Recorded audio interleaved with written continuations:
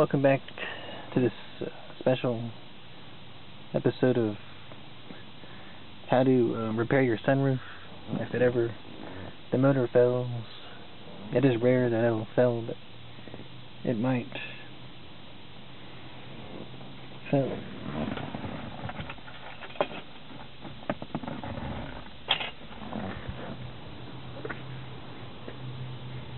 So what you'll need is some heavy-duty silicone, white lithium grease. You need a screwdriver bit set. Get all your different size bits, the hex bits, Phillips, star bits, screwdrivers. Then you'll need a motor like one of these.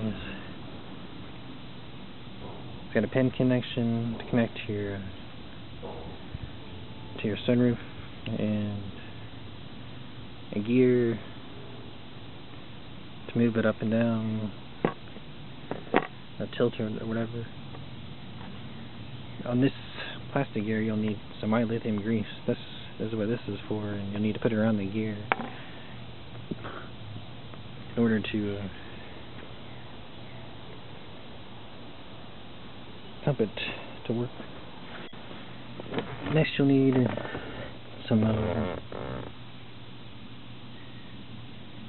pry bars like these to pry the rivets back there. There's 3 of them.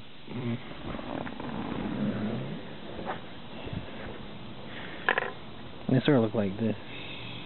They're just pressed in there. You just pop them out.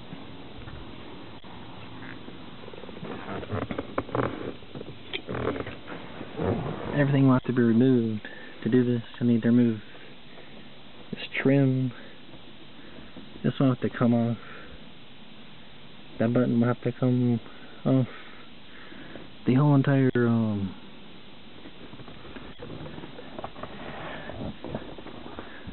lining of the roof will have to come off too. This sun visors will have to come off. So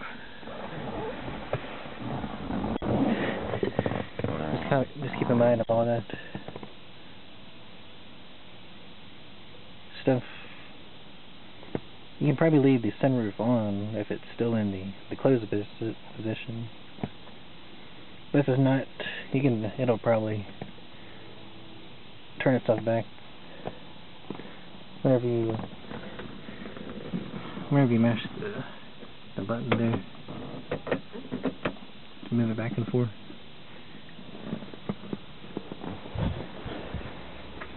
Anyway, these are all the tools that you're going to need. So, and don't forget the silicone whenever you put it around the sill here. Make sure that's lubed up really well.